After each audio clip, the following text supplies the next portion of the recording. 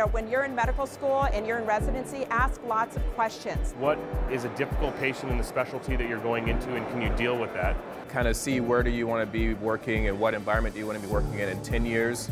A lot of things look like a lot of fun, fresh out, but when you're 40, 50 years old, how much do you want to work, and do you have the options for flexibility in your career at that point in time? Talk to people who have lived that life for a period of time so that you really have a good gauge of what it's like and whether or not it's going to be satisfying to you. I think more exposure to more specialties would be beneficial for any medical student going through the process. Doing radiology is a lot more fun than watching, so I'd just be proactive about getting involved with your department.